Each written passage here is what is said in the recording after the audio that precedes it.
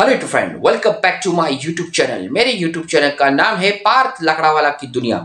Like करते रहिए, मेरी चैनल को सब्सक्राइब करते रहिए। बाजू में जो बेल आइकन है आप ऑल पे क्लिक करोगे तभी आप सभी लोग को मेरा नया नोटिफिकेशन जरूर मिलेगा।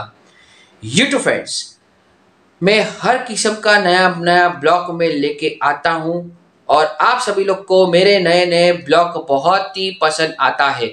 तो ये जो नया ब्लॉग है फुल वॉच के साथ में वीडियो देखिए, आपको ये नया ब्लॉग बहुत ही पसंद आएगा। तो चलिए नए ब्लॉग की शुरुआत करते हैं कुछ बातों के साथ में।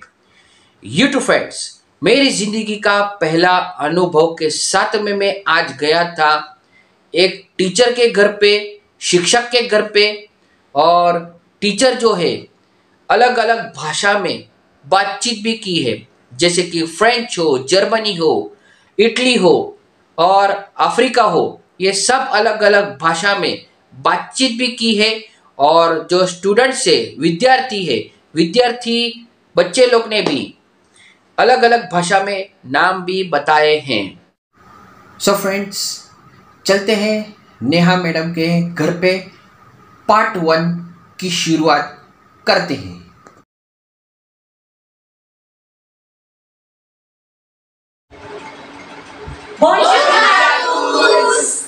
Bonjour, je m'appelle Neha Joshi, je suis professeure de français et d'anglais. J'habite à Mumbai en Inde. Je suis indienne et j'aime la langue française. Voici mes étudiants. Je m'appelle Sakshi Manek, j'ai 19 ans. Je m'appelle Tanvirane, j'ai 19 ans. Je m'appelle Shriyan Sharma. Je m'appelle Neeraj. Je m'appelle Ninem. Je m'appelle Lisa. Je m'appelle Niharika. Je m'appelle Simran. Je m'appelle Siddharth. Today we are going to talk about France, as today is French National Day.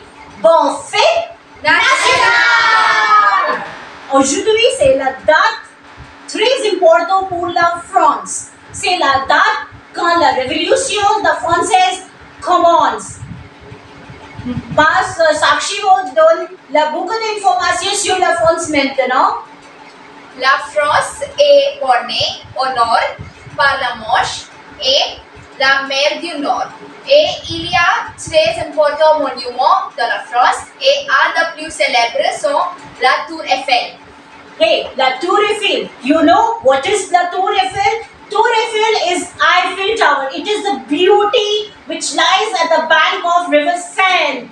It is in Paris and one of the favorite destinations people like to visit. And when it lights up in the night, it looks so beautiful that you will fall in love with Paris and its beauty. Now Tanvi will take over and tell you the other things about France. La France est tournée de 6 pays.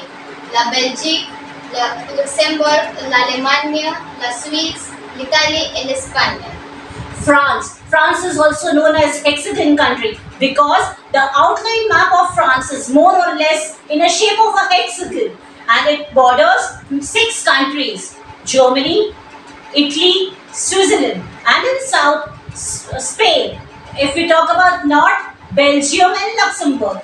Niharika, can you tell us the name of the ocean which is at the west of France?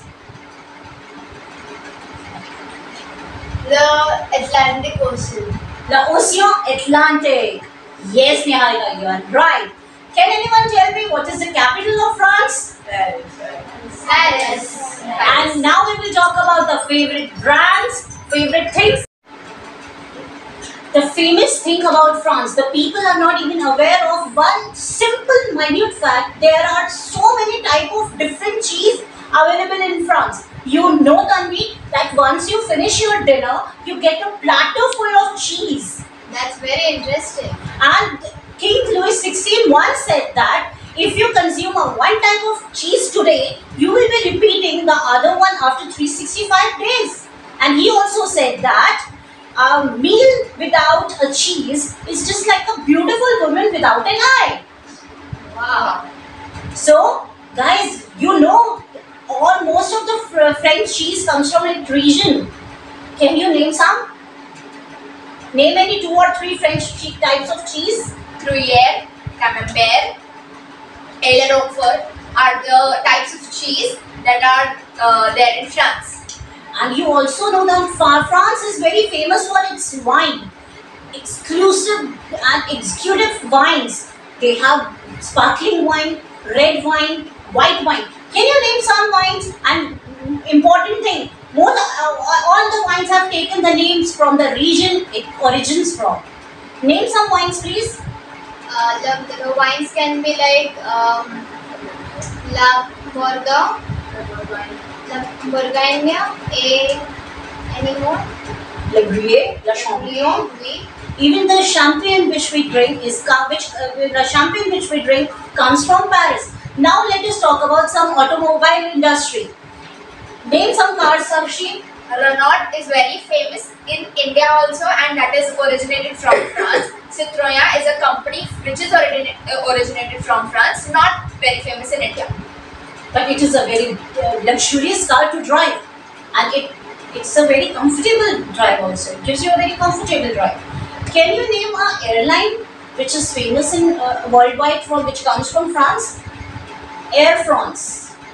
Yes, that's right. Air France. Okay. Now, can anyone tell me what is hello in French?